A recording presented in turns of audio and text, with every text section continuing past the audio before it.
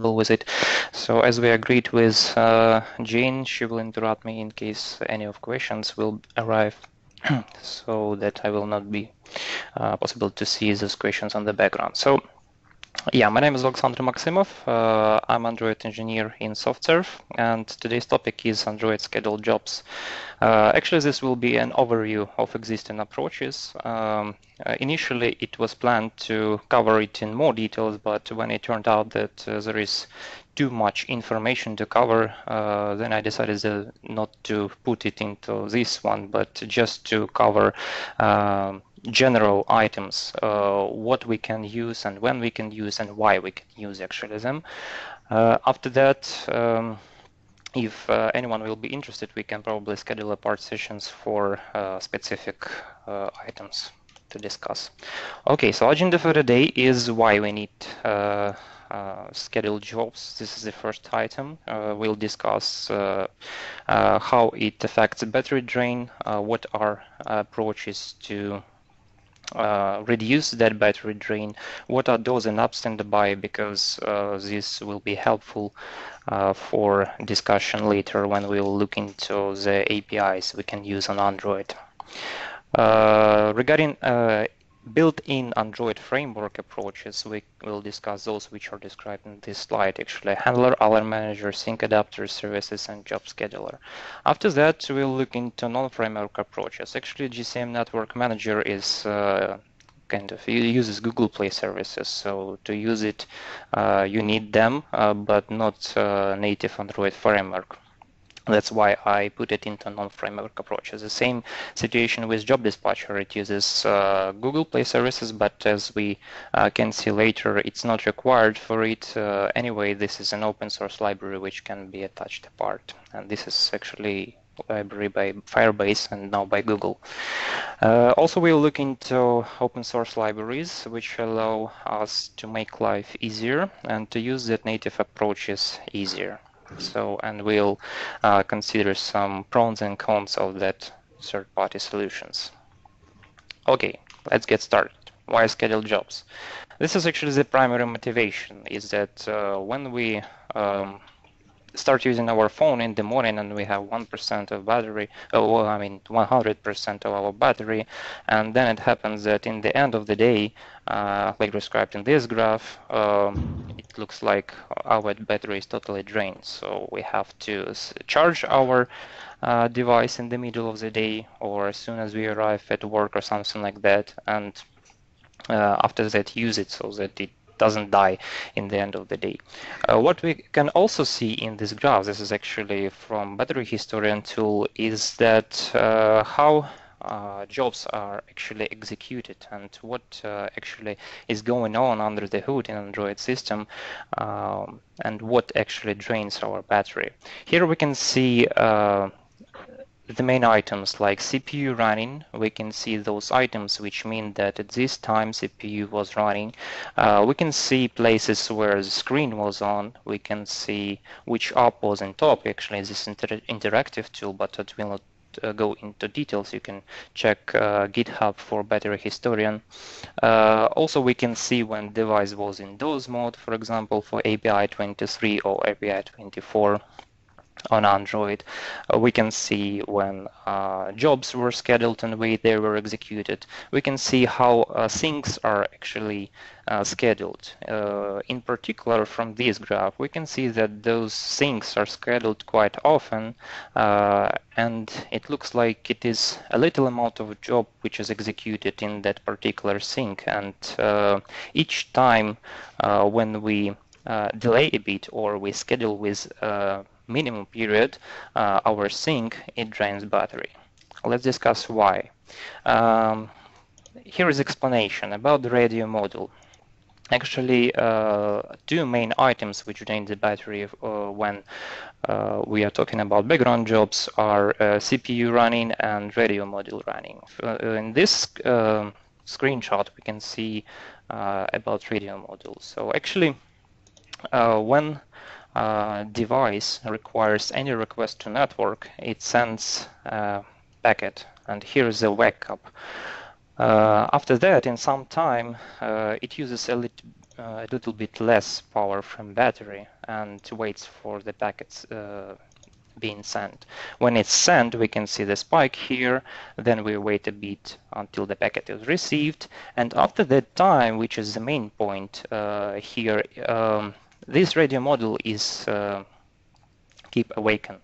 And actually, if we have several wake-ups of radio module, for example, several things with little period, like in 3 seconds or in 4 seconds or a bit longer, in this case, a radio module can not sleep even at all.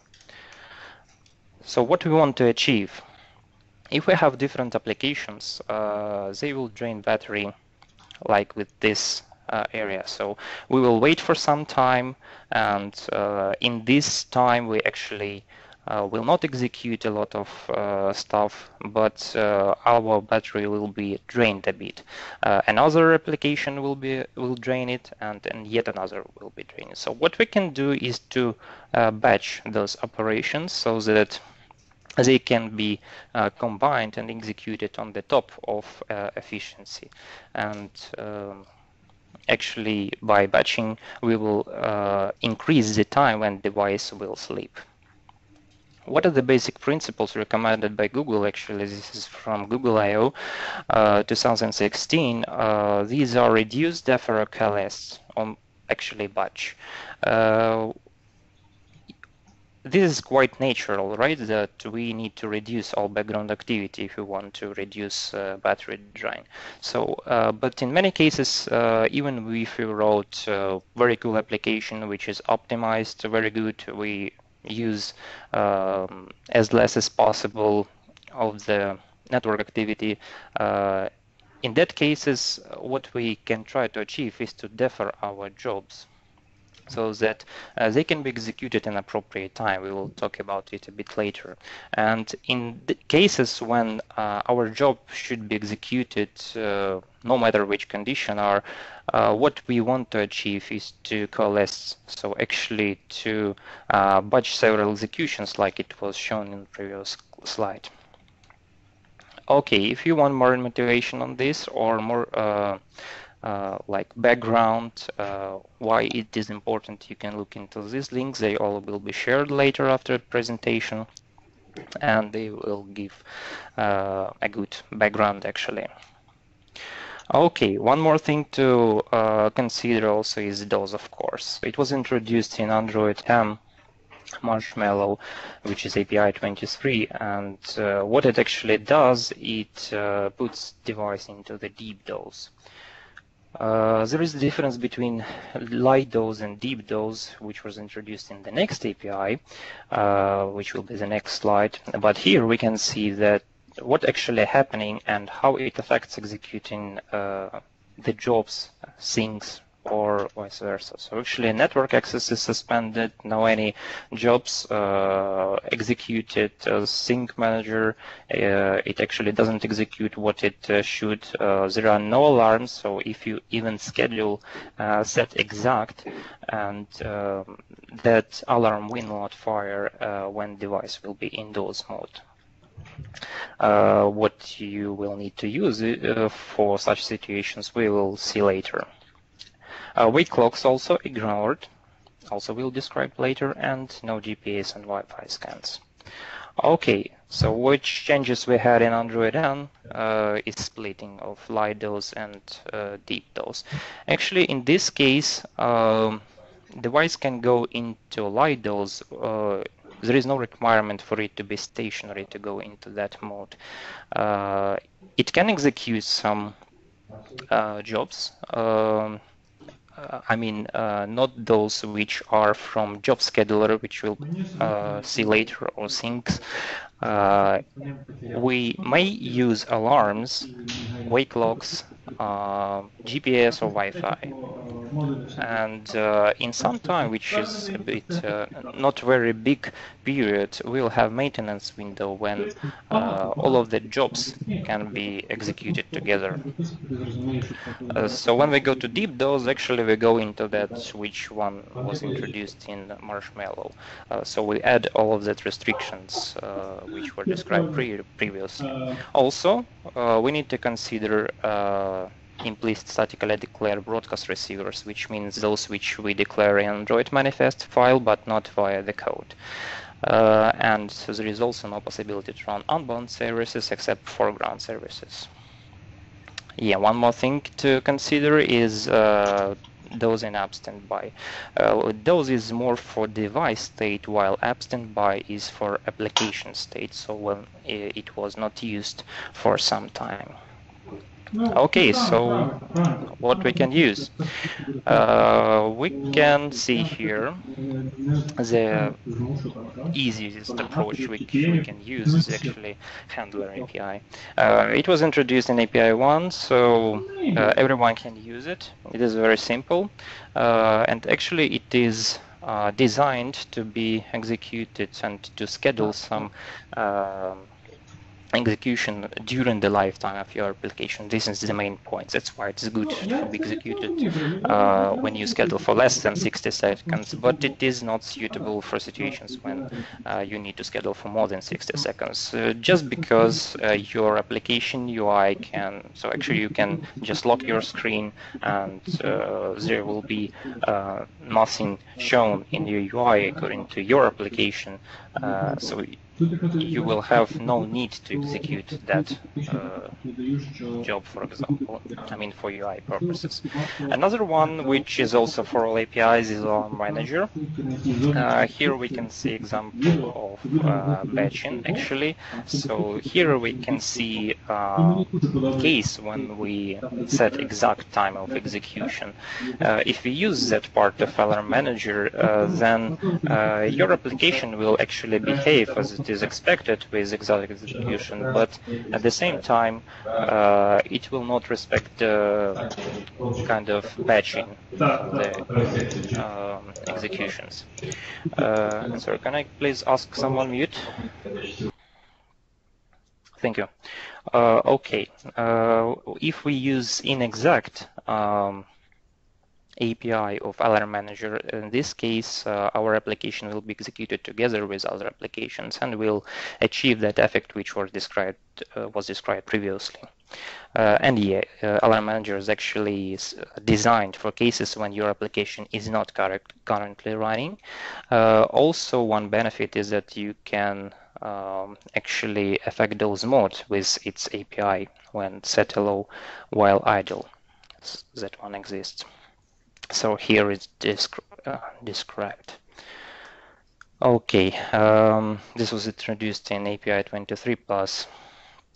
Yeah, for which cases it better suits is for local usages, not for network-related tasks. Which is example?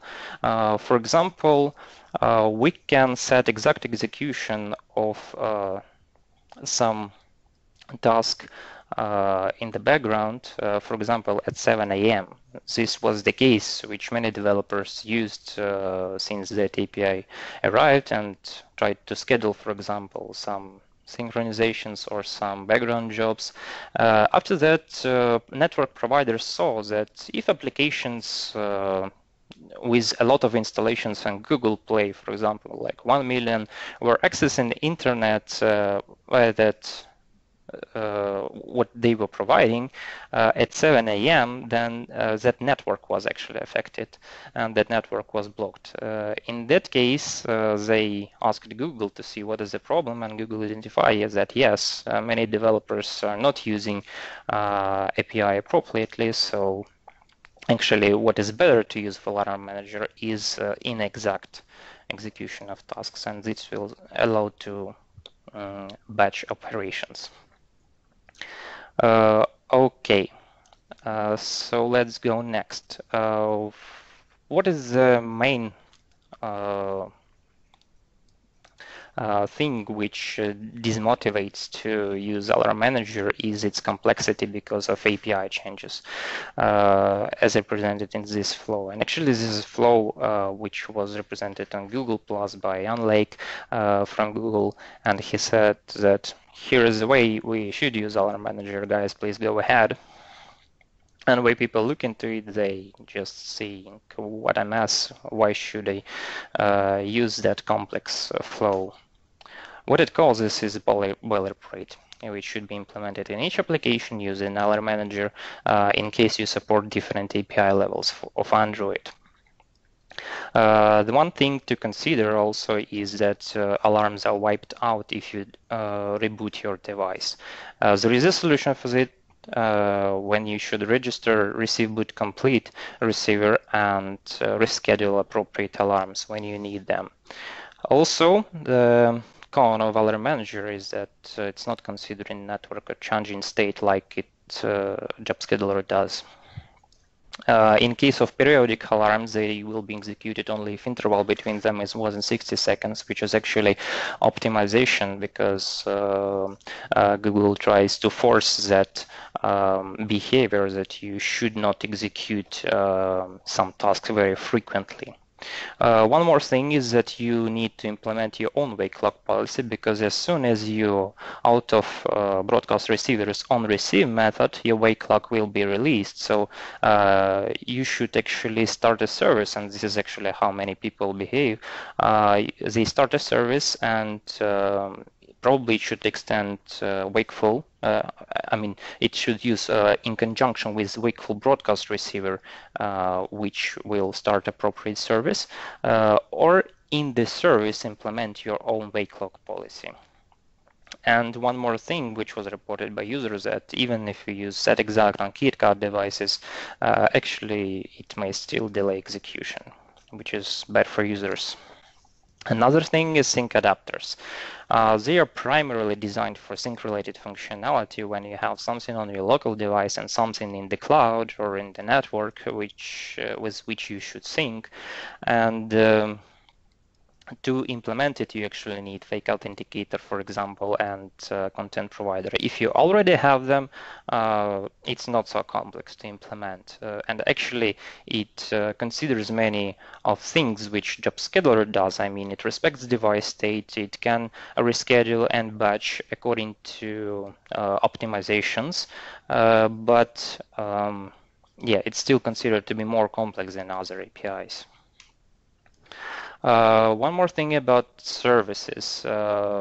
You remember we talked about foreground services, right? So in this, they are recommended for applications, for example, like music apps, when you need to execute something in the background for a long period of time. But users reported that in some time when those activated, even foreground services can be muted. In that cases, Google developers, they entered that communication thread and they suggested that one of workarounds is just to run your service on a different process. In that case, it will not be muted by those mode. Okay, one more thing in this area is that Android documentation says that for periodic work, you should not use started services, and even in the future, Android platform may not support them. Okay, we arrived at Job Scheduler. This one is for API 21 Plus, which is from Lollipop Android. What it helps us to do is actually to execute our jobs being based on specific device conditions. For example, like network conditions, it can be metered on unmetered network, device state, is it idle, is it charging, or something like that. Besides, since API 23, they also introduced a way to trigger on content provider changes. Why? Because in Android, such actions as new picture and new video were muted since API 23, just to save the battery. And one more thing is connectivity changed. But this specific thing, which is triggering on content provider changes, is about new picture or new video. You can also use that thing, for example, when contact is added, you can subscribe, like very similar to subscribe flow when you receive that and your job is triggered and you can execute what you want. Also in that API, the jobs can be prioritized according to which application is in the foreground. So most likely will be executed those which are in foreground, which is quite logically, right? And it can also scale based on RAM availability. What are the pros is the API which is fluent and which is the base for other approaches. It is widely recommended if you see that all resources which I was talking about in the slide, more motivation, almost everywhere it's recommended to be used. It respects device state, which is good. It allows to achieve us effect, which was described on the first slides, and it's already running on the wake lock. You know, there is no need to implement your own handling of wake locks. What are the cons is that it's only since API 21, so you need to use some backports. There is no support leap for that or something like that, and how to bypass it we'll discuss a bit further. Also minus is that some functionality added only in API 23. What it can cause is that it may look like the alarm manager in the future. You remember that scary flow, right? So when you have a lot of ifs, depending on which API you use, we will use specific items. So actually it can soon become such a thing also. And if we have periodic jobs to be scheduled which have network dependency, since Android N, the minimum period to be scheduled is 15 minutes, which is quite limitation of the system. Also, you should consider power save mode. Okay, more things to consider were described in Google+. For example, the periodic jobs, for them period is treated as deadline. So for example, if you set the job to be executed when your device on network, and also you set deadline for that execution, even if you will not have network available at the moment, but deadline is at this moment, then your job will still be executed. Workaround it to use set override deadline, and actually described in the blog post. On pre-N, jobs which were scheduled with this thing and which execute longer than the time which you specify, they will be rescheduled. And actually, this is a bug of Android which was fixed on N. You should consider also that jobs are running in the main processes. So in case you have a service which is running on different processes than your main application, the IDs of jobs which are scattered, they can actually overlap. So processes cannot see them, and job manager will behave incorrectly. One more limit is to have 100 jobs. I don't think that actually this is a minus, but just you should know about these things exist. Why I don't think it's a minus, because actually it's bad practice to have 100 jobs. If you even use a job scheduler, it is considered that you will use for a bit longer running tasks than those which you can use for with async task loaders or something like that. Okay, we are switching to non-framework approaches. The GSM Network Manager is actually that one backport which I was talking about of Job Scheduler API. This is recommended to use in case you support pre-lollipop devices. But the minus is that it uses Google Play services under the hood. At the same time, we should understand that it does not require Google Cloud Messaging, which is quite a frequent question about this thing. This is primarily designed for internet-related tasks, but in fact, people who use it, actually, they can use their whatever they want, use any jobs. Okay, and since API 21 it uses job scheduler, which causes the minuses, which I'll describe a bit further. Also, you can pass bundles to store as part of your task to be executed later. Okay, in case you need some example of that usage, it is described under this linked, which also will be shared.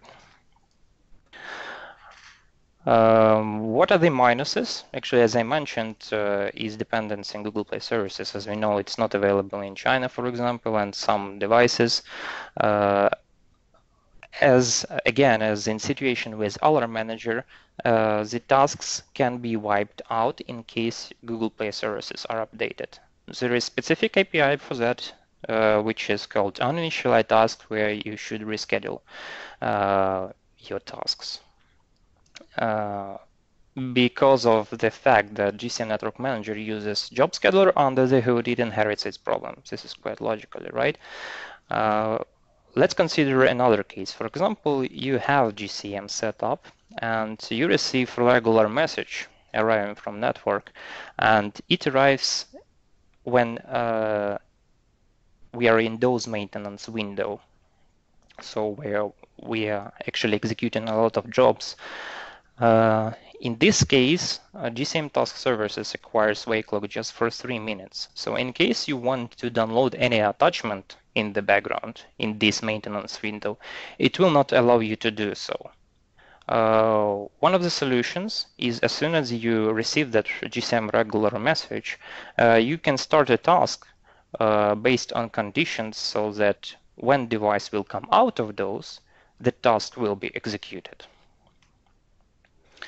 Firebase Job Dispatcher is quite new thing, which is open source, which is on GitHub. We can see here that, in fact, comparing to others, not so many stars for now. It was introduced previous Google I/O 2016 in the summer. What it doesn't.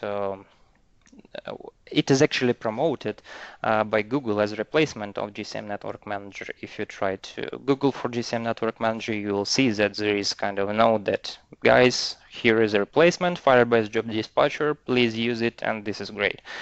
Under the hood, it also uses Google Play services, like it's not a surprise. But in fact, to use it, you can specify them as a driver. This driver can be replaced, and instead of Google Play services, you can use other APIs, or actually you can write your own implementation of Google Play services, and then your usage of Firebase Job Dispatcher will consider devices which don't have Google Play services. This is customizable, I already mentioned it. What are the minuses? Actually, now the version of this library is 0.52, which means that actually it's not production. And if you go into the issues page, you can see that there are quite many open issues. What is the problem? Not in the amount of the issues, but in the delay when people get response to them. Because as soon as it was released in the summer previous year, many people posted about issues, and they didn't receive feedback actually for quite a long time because of that, as they thought that actually what is promoted by Google is not supported by Google. They thought so. But in a bit later period, Google guys or Firebase guys started to answer some issues and to address them. We'll see how it will go further. Another thing here to note is that people who are requested to implement Firebase Job Dispatcher, for example, those who implemented libraries based on basic Android approaches, they actually don't see any reason to update to Firebase Job Dispatcher now, because all functionalities in it are already provided by GCM Network Manager. And to use Firebase Job Dispatcher in its current state, it's quite dangerous because of that issues, as I mentioned. You can see those references to see kind of proofs why people don't want to use it right now.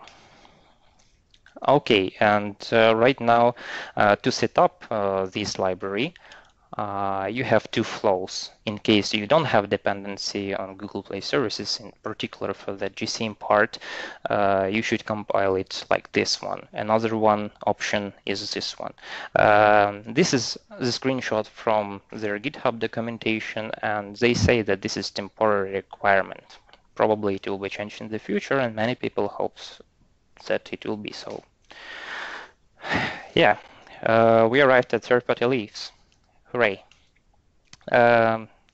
One thing is, the first thing to mention is Android Job Library, which is actually provided by Evernote. There are many people who like that library and actually use it because it provides kind of wrapper over Alert Manager, Job Scheduler, and GCM Network Manager. So you should not even think about what will be used under the hood. You should just know that this library does it for you. You can go into that page and to see the FAQ where described how to use it, and you'll see that it's quite simple. It uses unified API, which is very similar to Job Scheduler, but under the hood, this method actually, which is the core of that library, as I think, it checks which API is supported, and depending on that, it uses appropriate underlying framework tools. What is good? It is single API. What is good is that it avoids boilerplate. Also, it's maintained and improved. If you go into issues on GitHub, you'll see that actually developer, author of that library, responds very fast, and he solved a lot of issues. There were a lot of them, but many of them were closed. So this is a good thing to consider. Minuses is that it forced to respect highest limits. As we said previously, for periodic jobs, for example, the minimum interval for which you can schedule is 15 minutes. So as soon as this is wrapper, they are forced to respect that limits. Also, this library uses own login in case you want to replace them to not reveal some kind of information. If you put into extras of the jobs some sensitive information, it is not encrypted by default, so you may want to replace that logging and to bypass somehow the fact that the data is not encrypted. As I said, as it is just a wrapper, all of the cons of previous APIs described, they are applied here too. And there are several issues, among which I selected two, like main, in my opinion, which should be considered. Those can be found also on GitHub page if you want more details. Smart Scheduler, it was inspired by Android Job library. It was implemented by Hypertrack guys. Actually, Hypertrack is a company which is working on some GPS, real-time GPS solutions. And they investigated that area quite in deep, I may say. They are not so used as Android Job, for example, but probably because not many people need actually this API. Why? Actually, this is not wrapper around what Android Job Library does. It is wrapper of a handler. As we remember, this is for items and for scheduled jobs with period less than 60 seconds. Alert Manager and GCM Network Manager. Here we can see another core method of this library, again in my own opinion, which just checks when we schedule the job. We check for interval. If this is below the threshold, we'll use handler. In case it's higher and we need any of device state checks, it will switch to job using actually GCM Network Manager. And in case those are not required, we'll use Alert Manager. Here is example how we can use it. We can set up the callback, we can build our job, we can specify our requirements, if it requires charging, network type, with which interval it should be executed. Also, we should set periodic if it should be so.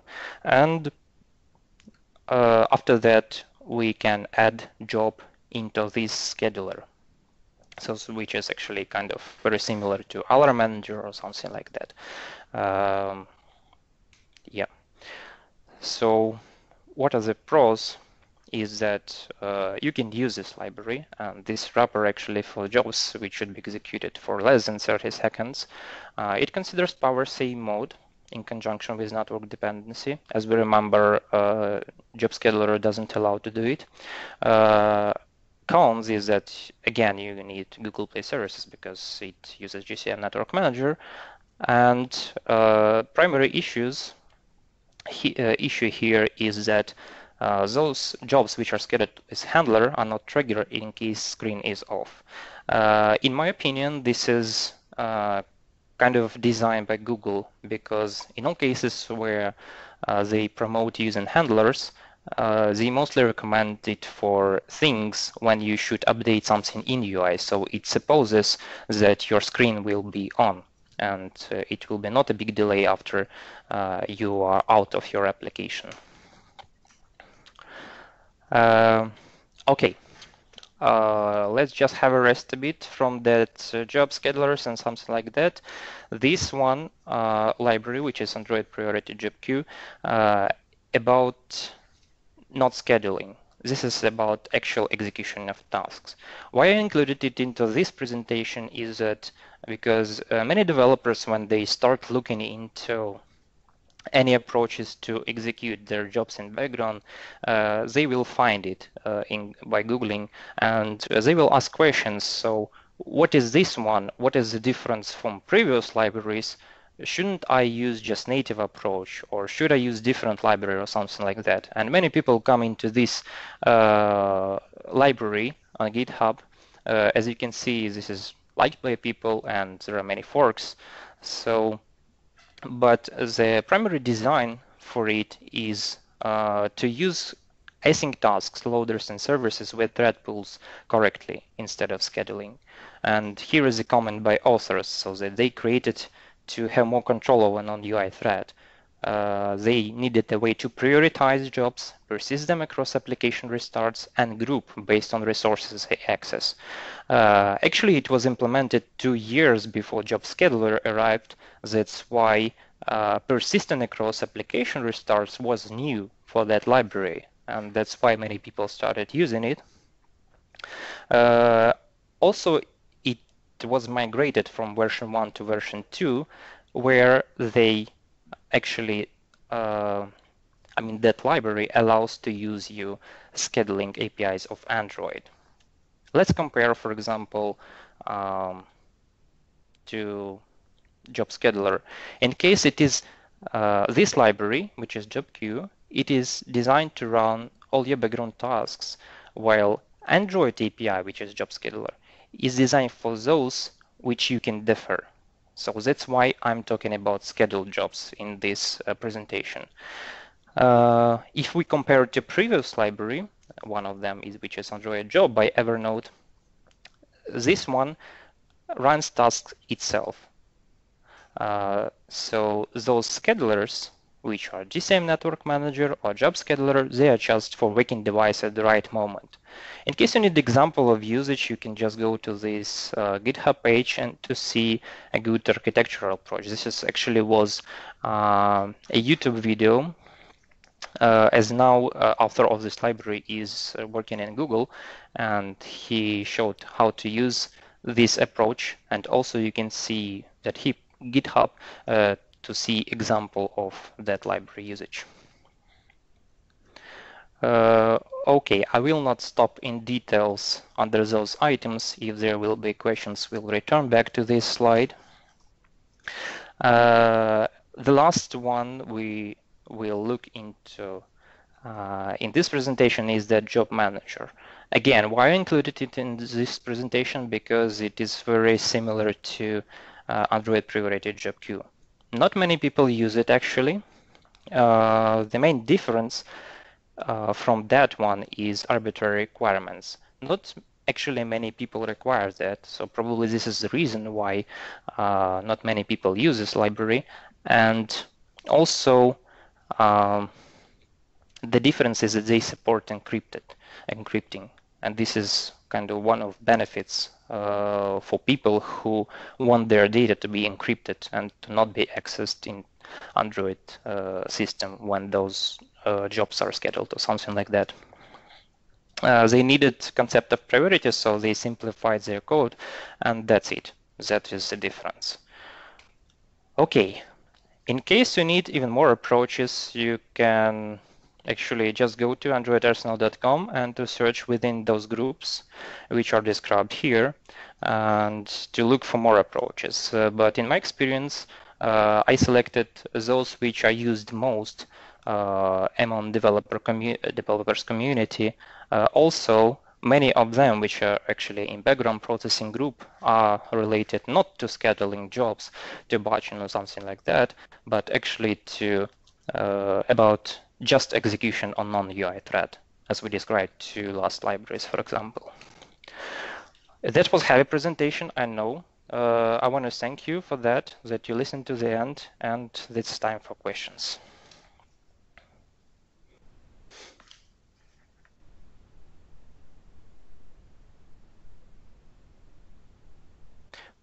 Probably you can ask questions in Russian, Ukrainian if you want, and I'll probably just translate them and answer in English.